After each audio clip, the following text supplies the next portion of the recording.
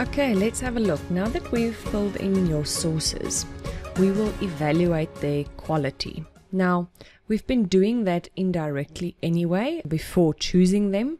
Remember I told you to check that there is actually a date and that it's by a reliable source. It's not just a blog or something.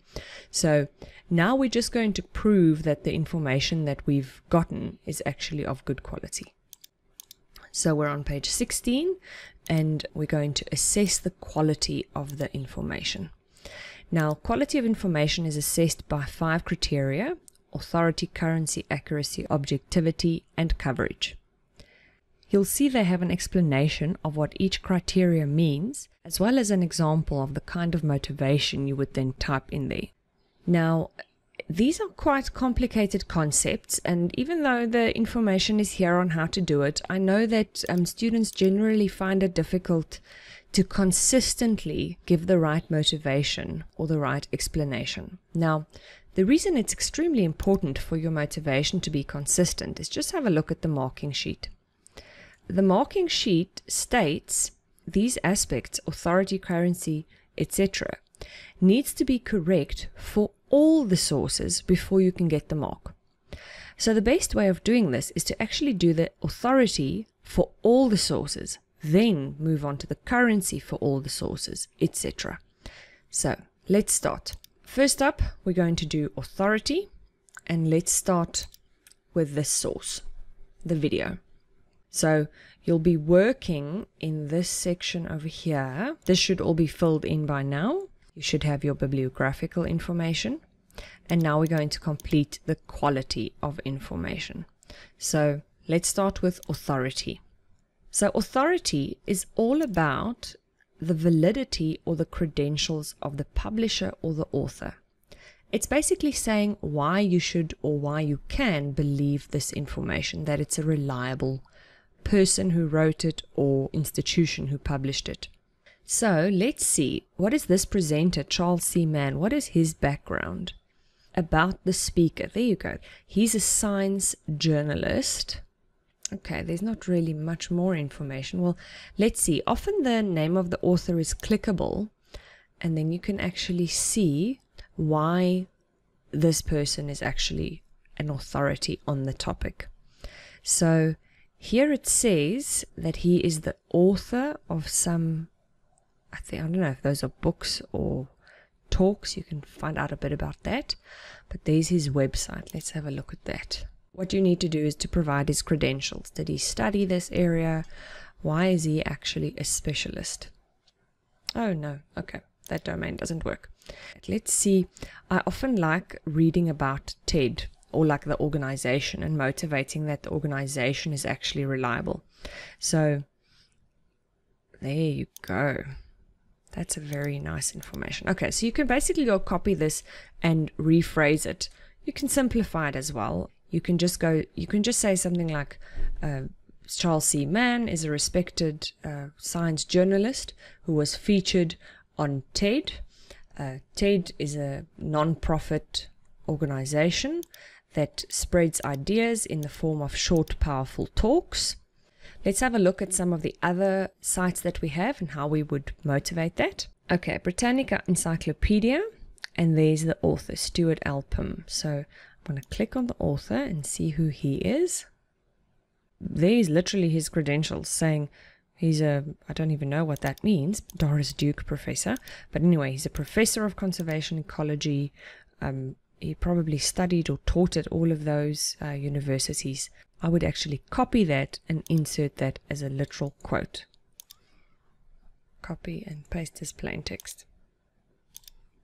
Now, I would actually list it like that. That's a bit difficult to rephrase. Alright, so there you've proven that he's actually authoritative, and the organization is obviously extremely reliable.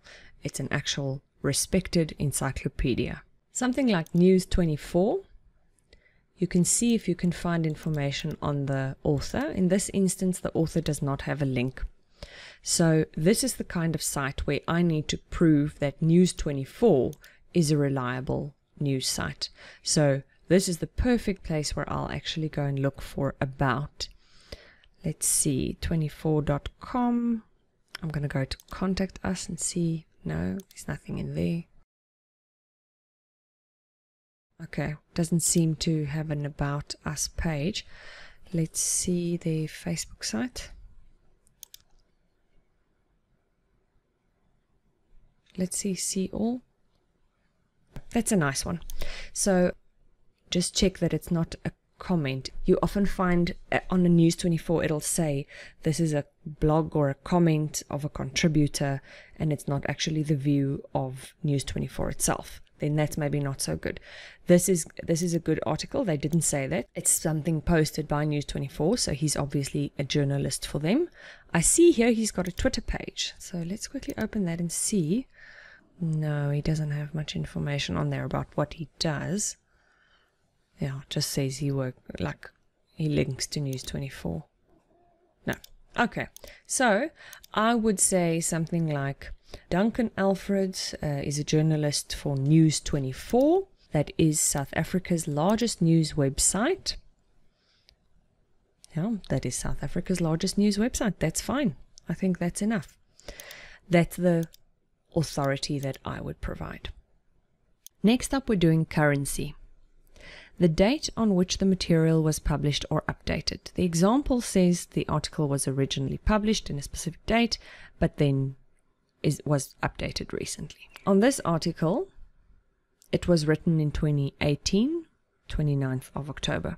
So I would say up to date with that date as the proof.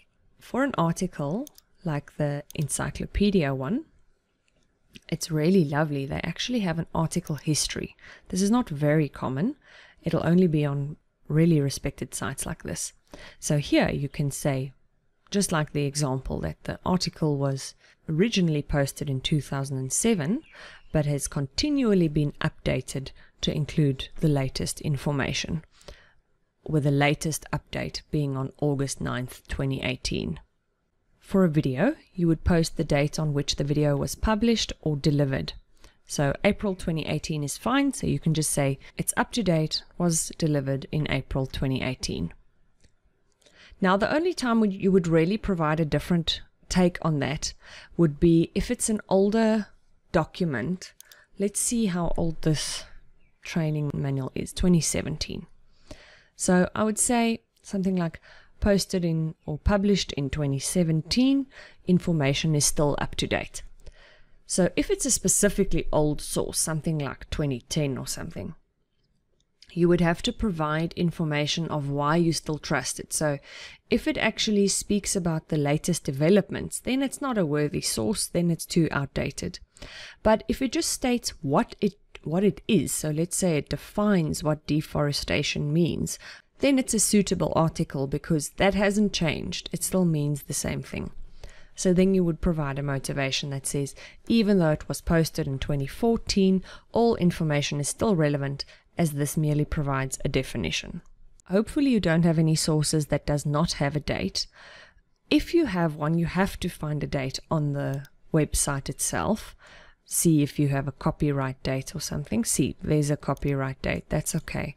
So then I would say, even though there's no specific date on the article, the website is continually updated and the information is still in keeping with the current developments, something like that. Accuracy is usually the one most people struggle with a bit. It has to do with whether it corresponds with information from other reliable sources. So basically what that means is, if you hear some or other controversial story about a quotation that our president made, you would only trust it if you see it on a second and a third reliable news website. If it's just one organization that isn't that reliable that's posting it, then you would not trust it. So let's look at an example. The information provided corresponds with other sources and is also accurate in terms of providing recent prices. This is difficult to assess, but you can motivate it that from all of the sources that you've consulted, this source seems, or you can say something like, this source is consistent with the information that was available on various reliable sources on the topic. And ideally, you can refer to another source that you've looked at, even though you're not using it as a source. what I like doing is to find a specific fact, like numbers or something, to then reverse search and see if I can find on other sites. Okay, so here it says at least 2 million square kilometer miles of such forest has been cleared for grazing lands. So let's say forests cleared for grazing lands and see if we can find other sites that says how many million square kilometers.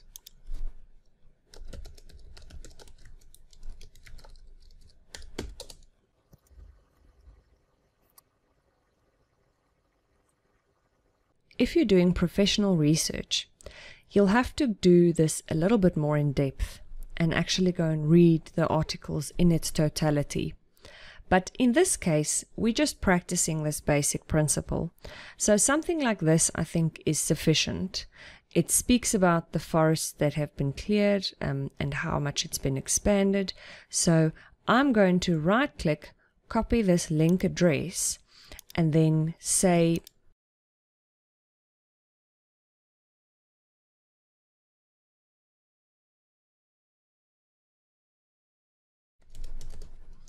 and then I'll actually hyperlink this to that specific site.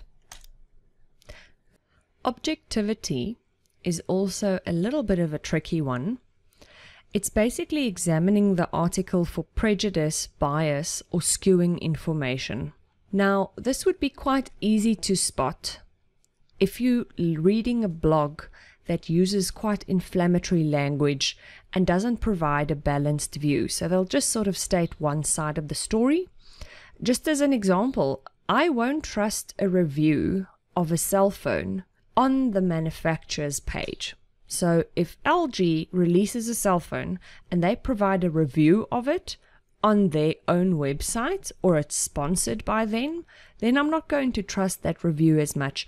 It doesn't have objective facts and it doesn't state the pros and the cons. It's all about having balance.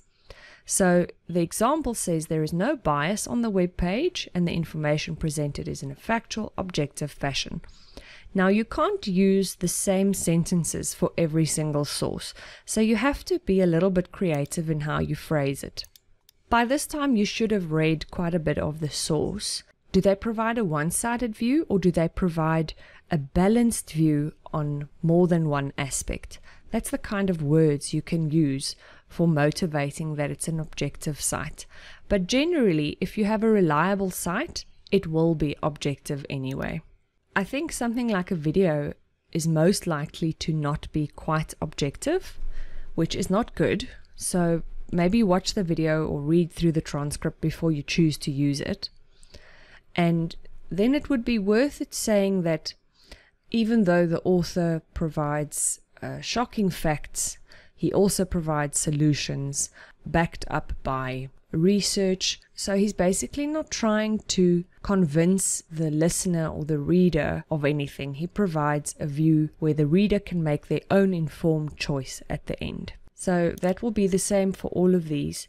You basically have to read the article and provide motivation that they have written this article with balanced views, not trying to skew the information, not trying to convince the reader of anything, simply providing all the facts, making good arguments, but not making up the mind of the reader for them. You'll often see that fake news sites does not do this.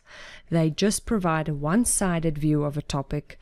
They use very inflammatory language, passionate language as well. It's not necessarily always bad information, but they usually provide a very one-sided view that's not very balanced, that actively tries to convince the reader or the listener of their point of view.